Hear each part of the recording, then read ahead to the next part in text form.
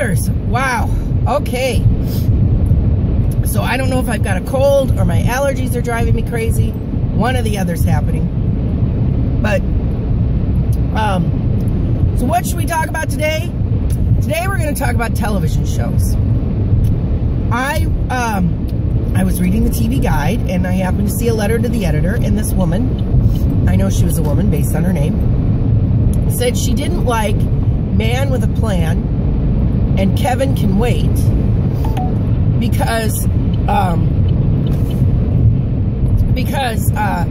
she said that it was just like every show, every sitcom since the 1950s where the father is a buffoon, and that they're basically the same two shows. Now, I happen to like both of these shows.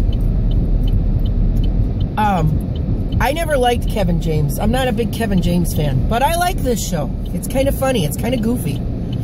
And he is kind of buffoony, but not in a stupid way. Not in a, not in a Tim Allen on Home Improvement way. Just a little different. And I think Matt LeBlanc is better in Man with a Plan than he was in Friends, and I loved him in Friends. So I think, and I don't think that that we're talking about Man with a Plan is a guy who runs his own business with his brother, and his wife decides the kids are old enough, she's going back to work, and now he's going to have to pick up the slack. Well, I hate to say this, but lady, Cindy from wherever you were, Reader's TV Guide letter writer, that's millions of men in this country. That's why that show is a hit, because millions of men can see themselves in that. Their wives are going back to work, and suddenly they got to pick up the slack, and they don't know what they're doing because they didn't have to do it because they had a stay-at-home mom for a wife, and she took care of everything. She did the things with the school. She took the kids to school. She made them their lunch. She did everything. A matter of fact, this episode, this past week of, I'm going to skip over back to Kevin. The Kevin show. Kevin Can Wait. Which is a play on Heaven Can Wait. Did you get that? I got it. Kind of cute. Getting back to this week's show, Kevin goes to help his friend Mott, whose wife has left him, and he starts doing the wifey kind of things, taking care of the kids, feeding them lunch, decorating for Christmas, blah, blah, blah. And it's cute. I didn't think it was buffoony, but there are guys in this world who are clueless. Now, Cindy from TV Guide, I do agree with you that there is a problem in television, and sitcoms are some of the problem, because it is a lot about the father being goofy and a buffoon. But those shows are the ones that are the biggest hits. So you got to think of it this way. Hollywood doesn't dictate what we watch. Hollywood gets these ideas, they put these shows out, cost them millions of dollars, and if we don't watch that show where the father is a genius, it's not going to be a hit. Because to tell you the truth, I had the same problem she does. But her thing is that it's been since the 1950s. No. Apparently, Cindy, you know nothing about television since the 1950s. Fathers in television since the 1950s. You had Ricky Ricardo. He was no buffoon. He was no buffoon. His wife was. You had Father Knows Best with Robert Young. Not a buffoon.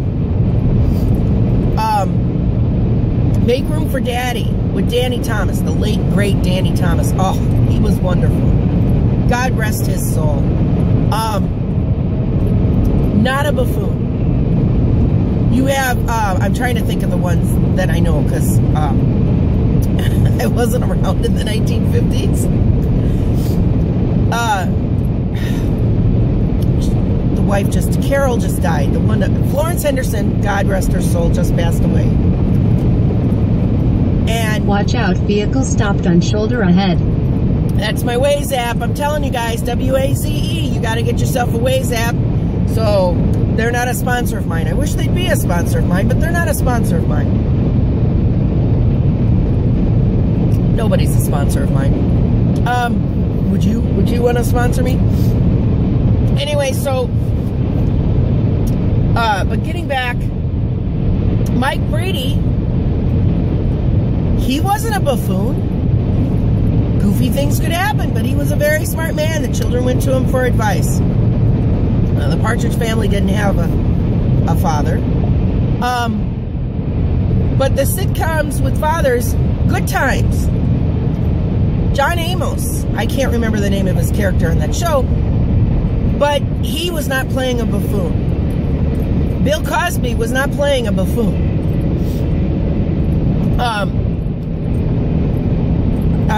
The late Alan Thicke was not playing a buffoon. I'm trying to think of other sitcoms. So, you got it all wrong about when the buffoon's father started. I'll tell you when the buffoon father started. Tim Allen and Home Improvement.